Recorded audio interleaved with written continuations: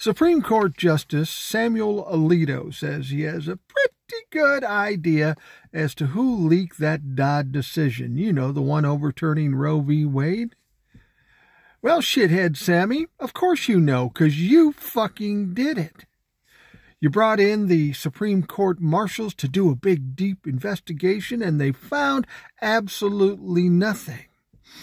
Except for the fact that they didn't investigate the Supreme Court justices. No, you're above reproach.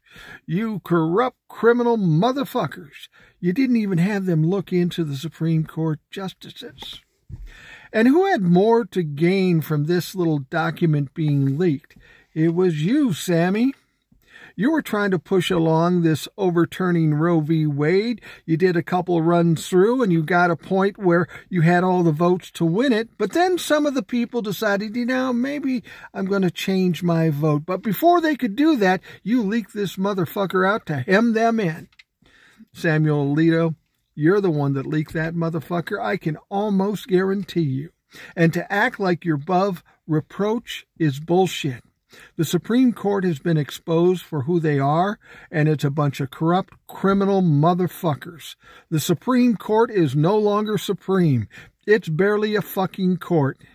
Samuel Alito, you're at least number 2 or number 3 on the list that we've got to get the fuck out of the Supreme Court.